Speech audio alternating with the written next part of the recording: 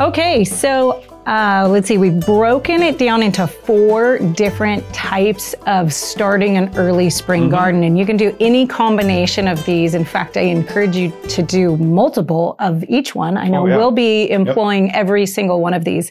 But the first one is to start frost hardy veggies indoors so that you can transplant them outside really early, still in that early spring season, to get a real head start on the season. These are things that maybe will grow in that frost, light frost sort of climate, but they may not germinate, and they need to be a little bigger before they're ready to handle the frost. Yeah, it's going to be easier to get them up indoors and get them matured up a little bit.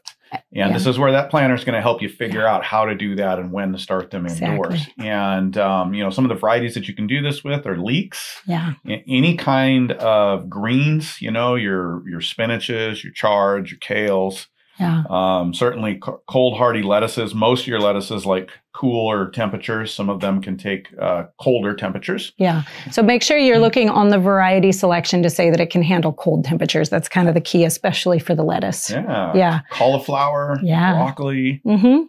Brussels sprouts, cabbage, onions. All of those things can be started indoors, ready to plant out, pretty well before your last frost date. Yeah. Onions, you got to play with in your area. A lot of times you're getting, sorry, I lost the word, onion sets. Oh, when you're getting because they're pre-started the fall before. Yeah. So you need to know your area, and you really got to plan for those. They need to get in early if you're going to get a harvest in the same year. Yeah. For onions. Yeah. Absolutely. Cool. So another one is to plant the frost hardy varieties right out in the garden as soon as you can, as soon as you get that soil going, because there are a lot of things that will sprout in pretty cool temperatures. Yeah. The warmer you can get it, the better, but still, if you have them out there ready to go, they're going to get a good start.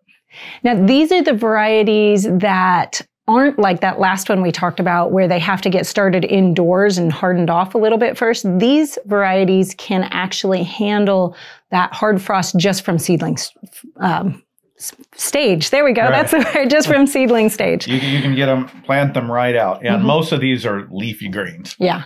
Your mustards. Specifically, the one we've had a lot of luck with and really cold is that green wave mustard. Some mustards are a little more heat loving, so make sure you're getting a cold, hardy variety of mustards. Sure. Yep. Yeah. Mache? Yeah, the mache. They're so little when they mature that I'm not sure that they're even worth growing, to tell you the truth, but they will grow really early. So if you're just a single person or just a couple and you just want a little garnish of green somewhere, the mache, also known as the corn salad, is a good way to go. Yeah. My personal favorite, spinach. Yes. It comes up early. I love the thickness of the leaves. It's great cooked. It's great raw, however you want to have it. And it's just super easy to grow. So if you're looking for a place to start and you want to make it easy, you can plant a ton of spinach and get it going early. Yeah. The arugula can go in as soon as the soil can be worked. So that's a really good one to start with too. Yeah. Fava beans and a lot of kales fall into this department too. They can just get direct sown right into the soil. Yeah. We should do more kales. I have a hard time with kales. So it's just not my favorite. Not your favorite in the kitchen, huh? Yeah. Okay.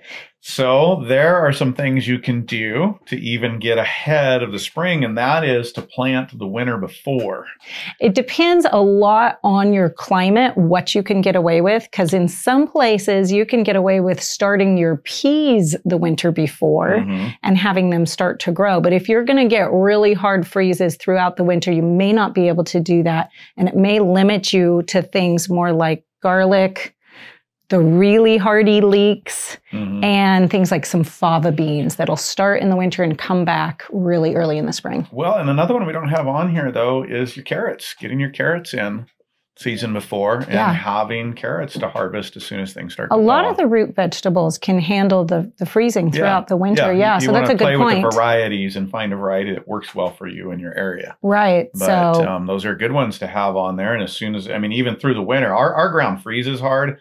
So we don't do a lot of that because we're not going to go out and just harvest throughout the winter. There's just no point in that snow's too deep. But you can leave them there. And so when things start to thaw, you've got some produce right there in the garden ready to harvest. And that can be really important for that early spring season because, that's when typically you're really low on stocks. That's when you really need the food, right? Yeah. It's in the spring. Your pantry's already run down to nothing, and it's going to be, you know, a month or two yet before the garden's producing. And so that's great to have some veggies that are ready. You can just go harvest them as soon as the ground's thawed. Yeah. Absolutely. Good. And number 4, getting your early spring perennials in. And so basically just perennials, having perennials in the kitchen garden, cottage garden, right close. Yeah, that's going to be things like your asparagus, your rhubarb, your sorrel, good King Henry, lovage, all the things that are just going to pop up first thing in the spring and just start growing because they have that root mass that has, you know, taken in all that energy from the last year and is ready to expend it even before it gets warm.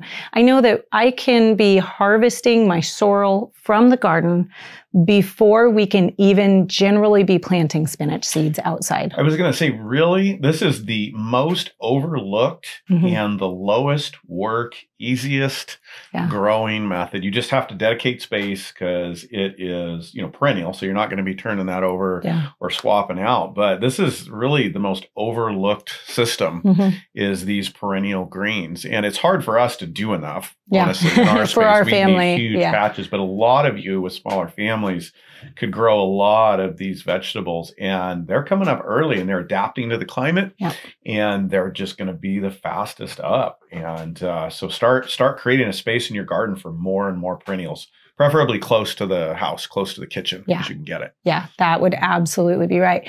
So, you know, that if you start doing those 4 different types of things, you are going to have food probably 6 weeks to 8 weeks before you're going to be getting it out of your main crop garden.